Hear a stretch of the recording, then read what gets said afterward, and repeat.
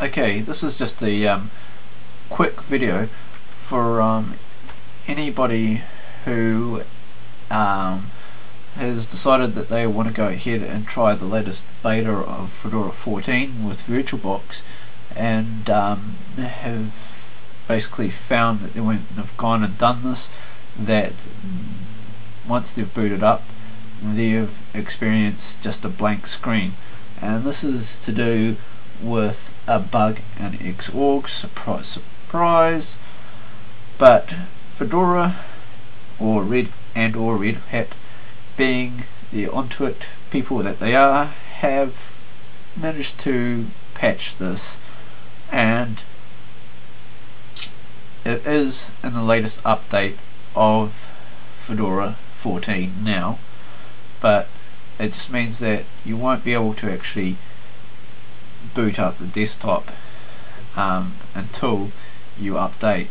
And there's a way around this, and it's just to basically, when you get into the boot screen, press tab and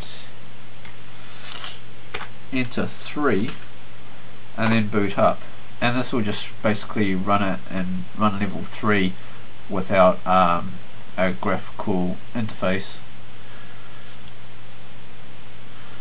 And once it's booted up, you'll do a console login as root for now, and then we just go yum update, and just wait for it to update. Hopefully this won't take too long.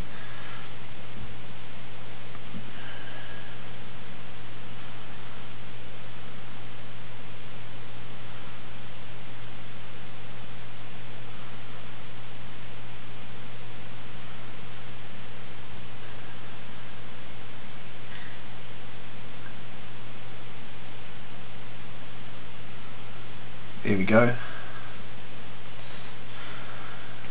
Suggested all the latest packages to update. We're not going to update all of them.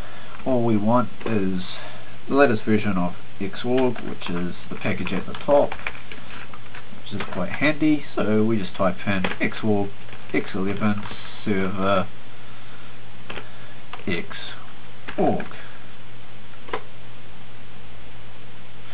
and then we enter yes, and this will download the latest version of Xorg with a patch in it. And once that's completed, you can just go ahead and start the X server and boot into a nice GNOME desktop. And that's basically it for that little tip. The other thing is, I did mention that it has been patched, so what it will mean is that when the latest release candidate comes along for Fedora, that it should work in Virtualbox without a hitch, without having to do any of this. Anyway, hope you enjoyed the video, and thanks for watching.